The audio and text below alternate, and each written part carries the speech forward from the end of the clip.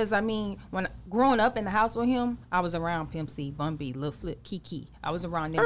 Pump the brakes.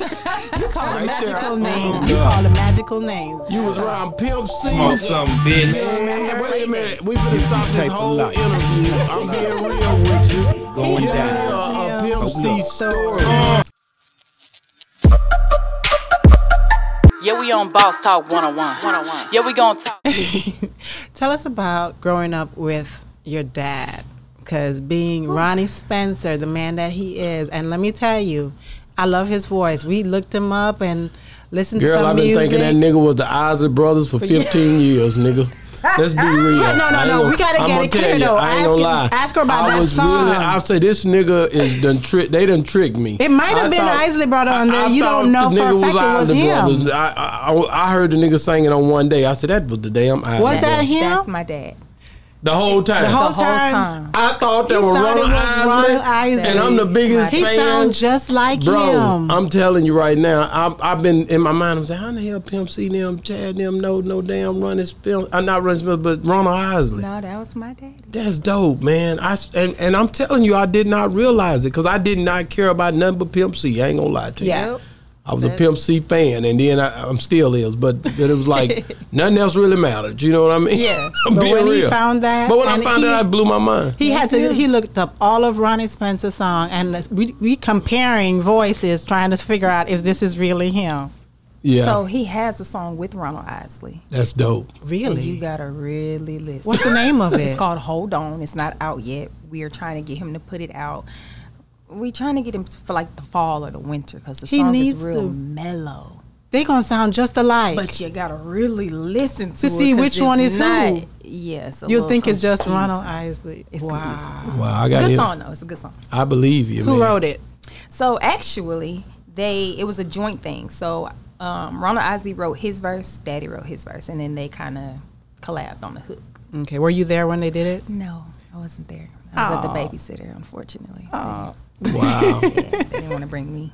Wow. But my dad actually went to his house, went to St. Louis and laid it there with D-Rec, No D, Dirty Dollar. How long the whole, ago was like, that? Rec Shop family. I had to be every bit of like 10. Yeah. And my daddy just been holding on to that song, holding on to it. Why do artists do that? They'll drop something, but don't drop it, but they'll, lay it and then hold on to it for years. I don't know. With my dad, it was more of like sentimental values, and then they wanted to shoot a video to it too, but then Ronald Isley fell sick. So my dad was like, well, I'm going to just hold on to it until, I talk to his people and it's the right time to put it out. So hopefully it's the right time because I like the song. So going back to being Ronnie Spencer's daughter, tell us about that. My daddy's strict, like big strict. Once he found out I wanted to do music, I can't even describe it. My daddy is one of them people, if this is what you want to do, and I start investing my time and my money in it, you better take it seriously, because if you don't, you only get one shot. My daddy's a one-shot type person. So once I was like, yes, this is what I want to do.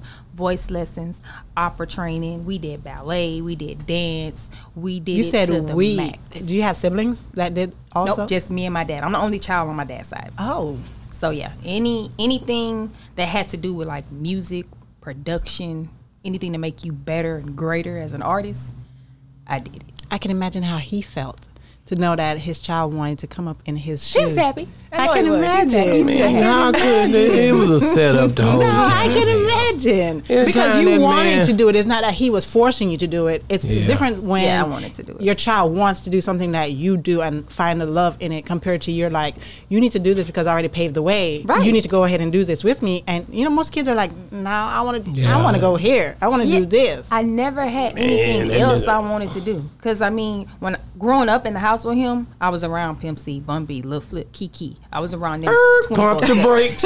You call them magical names. You call them magical names. You was around Pimp C. Yes. Man, wait a minute. We finna stop this whole interview. I'm being real with you. Give me a Pimp C story that you can remember. But she how old are you? either she So I'm did. 28. So either she Yeah. did You or look either she good. didn't, man. Either she lying or either she did. I can give you one that I really do remember. Yeah, it you was- hear what I just said? Either she lying or we gonna put on. Don't never. I just talked to He's a Leo the other week. Don't do this, man. No, I got you. We went to the zoo. Well, we wasn't supposed to go to the zoo, but we ended up going to the zoo. It was my dad, Pimp C, and then Pimp C's son. Okay. And Pimp C, people think that it's a character. He ain't no character. That's him. That's him all the time. The way he talks in his songs, he talks in real life. Wow.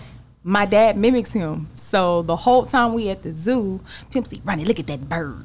My daddy, I see that bird. So, you know, we like, why you talking like that? But he's not a character. It was all real. Wow. Nothing, he never faked anything. Nothing was for the cameras. And the Like, love that he was has for just the South, that's him. deep. Like, that is. He don't play by Texas or No. South or period. He don't play. No. And it was even, I like to say that Pimp was kind of like an uncle because my grandmother didn't play about Pimp either. Wow. Like, at all. We would go and visit him, Mama West.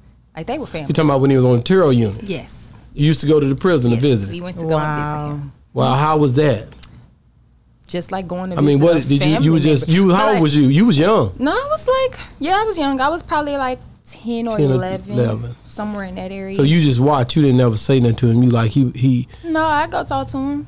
Was that like the visits was? It was just like sitting here. Yeah, like Yeah, it my was- grandmother had it to where she could have contact visits with Yes. him. So he would sit across the table, and then we would sit on the other side. But it wasn't anything like weird or different. Yeah, And yeah. that's so Act the same. funny. He was a celebrity. There Correct, too. correct, Yeah, so for I sure. mean, people were coming to visit and be like, "Is that Pimp?" And I'll walk up to him and be like, "Can I just shake your hand?" My grandmother kind of looked like Yeah. Like I'm in the visiting. middle of a visit. That's but right. He would still do it, but Wow. Pimp is. That's okay because I He know got a lot that of special people. place. in Yeah. my I bet he Yeah. does. How was that when he passed away for you? Sorry about that, babe. It was unbelievable. Sorry. It No, was. it's all good. It was. You couldn't believe it, and then the way that they described it. He was in L.A. Yeah. It was just a shocker because Yeah. he was great. He was finna go and do great things. Of course. Like he had the city on his back. Yeah, we on Boss Talk 101. Yeah, we gon' talk.